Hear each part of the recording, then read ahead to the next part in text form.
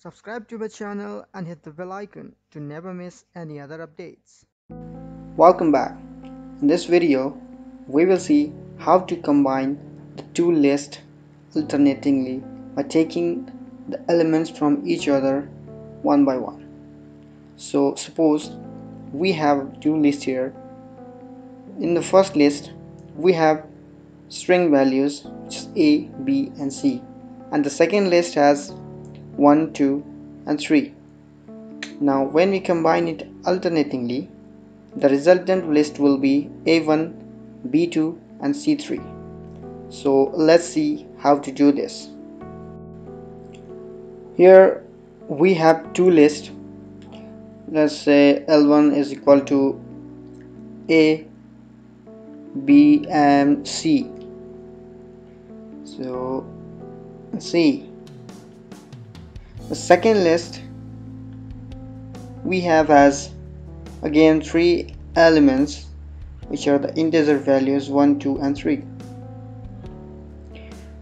Okay, now so we define a function, let's say it's combine,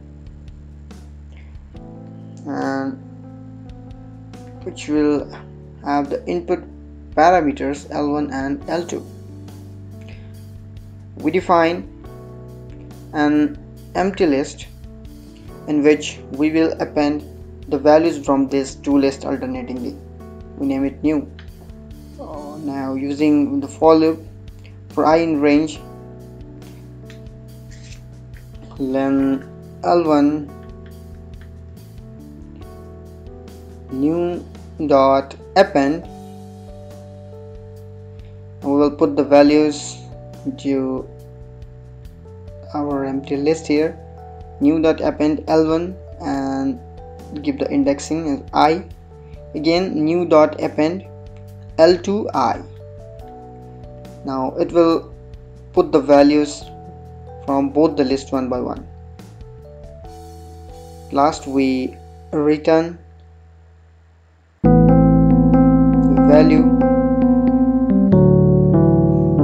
Okay, now we are calling our function combine L1 and L2. Let's run our code. We can see it's giving the result as A1, B2, C3. So this is how it's done.